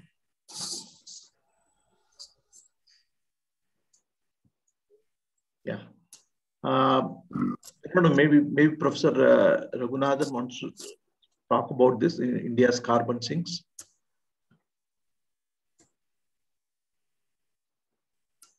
I think Raghu, are you there? So, yeah, probably I'm not there. I may not be able to talk much on that. That's out of my domain of expertise. Raghunandan, would you respond? You have to unmute yourself. Raghu? Yeah, I just wanted to say that Dr. Raghuraman has been asking this question persistently about nitrous oxides and methane and so on. I think he's hit on the right target, that there is a value to addressing short-lived climate forces, but I think not for the reason that he is citing. The reason he's citing is that these will have more local impact. That I'm not too sure about. Aerosols definitely would have a local impact, etc. But greenhouse gases like nitrous oxide or methane or CFCs, they also have global impact the same way carbon dioxide does. The question is that because they are shorter lived, maybe you can get a quicker response by controlling them in the short term. By reducing them. Recently, there was a release of a study on the reduction of CFCs post the Montreal Protocol. Now that started off as to control CFCs, to control the ozone layer, but it also controlled climate because CFCs are another potent greenhouse gas. Okay. And the study shows that it has actually made a significant impact on lowering the rate of increase of temperature in the short term. So my response would be, yes, it is important to target the other greenhouse gases, but not necessarily because they may have more local impact, but for the broader reasons that we are talking about. Air quality, like for example, suppose I'm in Delhi and everybody is gasping for breath because of air quality reasons, I would target reducing personal vehicles in Delhi, both for targeting the local impact on air quality, as well as for targeting the carbon dioxide emissions from there. So it's a win-win situation. It's a co-benefit that I'm getting by adopting that as a problem to be tackled. If I could quickly respond to Nupur's question. Nupur, 3 quick responses.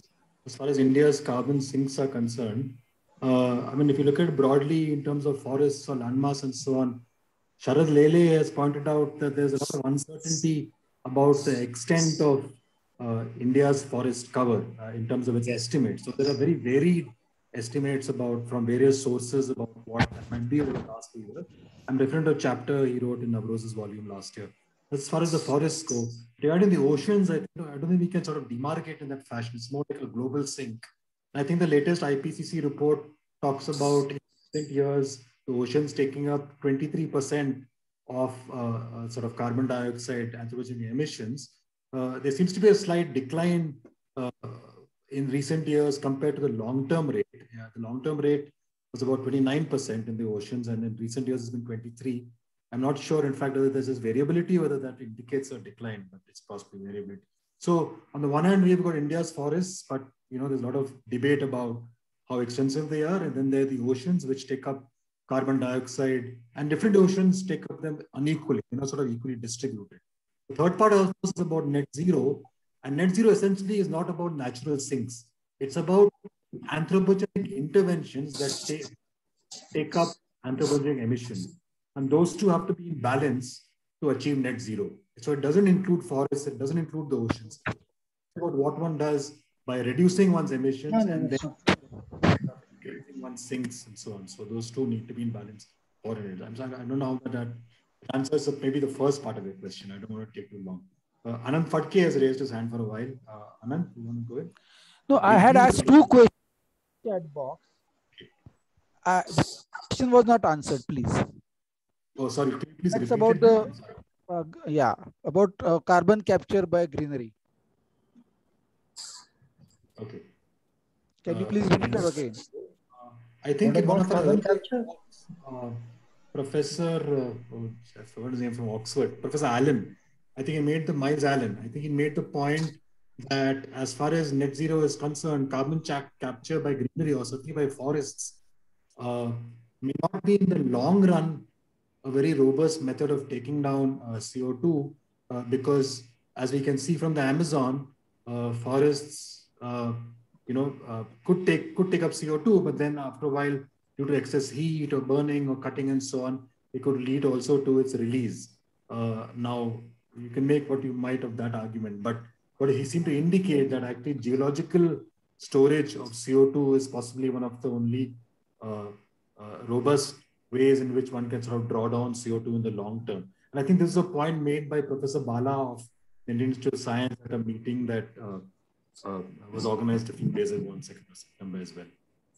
In case Professor Krishnan or Raghu, I guess he also wished to. Yeah, actually, I won't be, because Bala is the right person. So so my understanding of the carbon cycle is very poor. So I'm not the right man.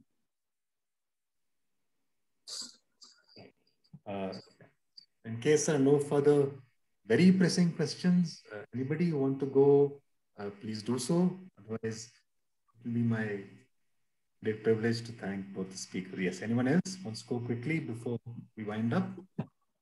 Can I just make a tiny point, which is also a question?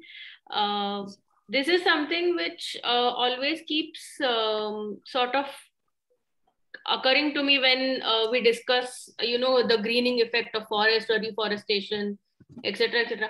How do we sort of manage with timelines? Because when we talk of a forest being a carbon sink or an oceanic region being a carbon sink, we are already living in a scenario where there's a significant amount which has been a region which has been undergone deforestation, or even oceans which already have reached a certain stage of warming.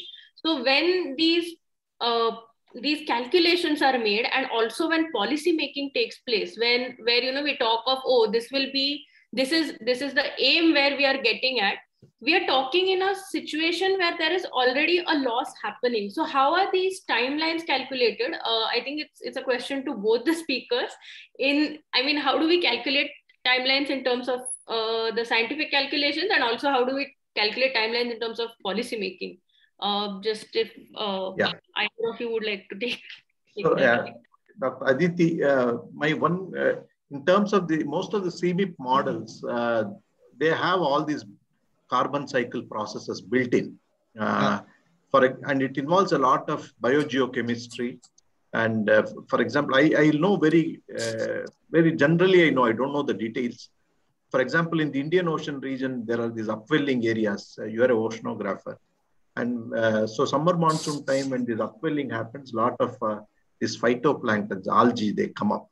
And so when you have sunlight and carbon dioxide, they can capture these, and they are later consumed by other organisms and so on. And so there's a big ecosystem happening in the ocean. And there's also other chemicals, nutrients and other inorganic chemicals. And I know that some of people, they talk about outgassing in the Arabian Sea. So the carbon, it's a very complex process. So although these algae are capturing the carbon dioxide, due to other chemical processes in the ocean, you would have carbon dioxide released from the ocean to the atmosphere, which is very large. These are all very natural things happening. And so when the SST, sea surface temperature changes, these processes are also going to get affected. And also the carbon dioxide concentration in the atmosphere is. And so these models, they calculate how much is being captured, how much is being released from the ocean to the atmosphere. Similarly, there are terrestrial carbon cycle also in the land areas with vegetation. So this is unless you have somebody like Bala or some expert who can talk on that. So that's the reason I did not want to comment, but they can estimate how much on a global scale, how it is behaving. And they can estimate what are the carbon fluxes. But regionally, my understanding is there are uncertainties. Region. Okay. Thank you. Globally, they have some estimates, and they know that with these type of different scenarios, how much of these fluxes will be in the atmospheric concentration, they can estimate for a different time periods. Yeah. I'd just like to add one small sentence to this. Naga mentioned this earlier also. I won't talk about the oceans. I'll talk about the terrestrial. See, one of the big issues in Indian estimations that we have done is that we constantly in our official documents conflate forests with anonymous tree cover. So even in our NDCs, we have given a target 33%. India will aim for 33% forest / tree cover. Now, these two are two completely different animals. A forest is a different animal, and I'm planting poplars on the side of highways is a totally different animal. And they have different rates of absorption, carbon cycle, secondary growth, etc., etc. So I've always believed that in India, we should make very clear our calculations. How much are we talking about forests and how much are we talking about non-forest green cover, which is a totally different thing because there are different calculations involved, different rates of absorption, etc., etc. So that's just one point I just wanted to make, because I think some of the earlier questions also referred to whether India should adopt a greening strategy, more being a tropical country, etc. Yes, but greening where and greening how are equally important questions to ask. Perfect. Absolutely. Thank you so much. Thank you. Yeah. So I would very much like to thank both the speakers, Professor Krishnan, Dr. Raghunandan, for both rich presentations and also enabling a very varied and wide-ranging discussion. Truly, thank you so much. Also, thank you for all the participants for being with us for 2 hours this evening. And I put the link of the teachers group in case you want to get in touch with, interested in future talks and discussions, please, you can do so from that link and also get in touch. And if you are teachers and interested in our work and would wish to engage with us, also please do kindly get in touch. All the email and so on is there. Finally, I'd like to thank once again both the speakers. In my view, very often comments are made about scientists taking conservative stances, but in my view, I think climate scientists have done a remarkable job ever since 1990, and even more so in recent years, the way in which I think they've made the urgency and the varied nature of the problem very obvious to anybody who wishes to take the effort to understand what it is that they're trying to tell us. And I think it's up to us, teachers group like us, to take their message forward to other teachers and to students to enable a sort of more robust sort of response that is both based in science, but also perhaps political and influence our development trajectory that may hopefully be more equitable in the future. So thank you once again, Professor Krishnan. Thank you, Professor Nagaraj, and wonderful. Thanks for this opportunity, and you organized it extremely well. Thanks a lot. Thank you from my side as well. And if there are any questions addressed to me, which I was not able to answer during the talk, I've given you my email ID. You're welcome to please address me on email, and I'll do my best to give you an answer. Yeah. Thank you, Professor Raghunandan. It was a pleasure. Thank you, Dr. Krishnan. Thank you. Pleasure. Thank you, thank you all. Now end the meeting. Thank you. Thank you. Bye. Bye-bye. Bye-bye.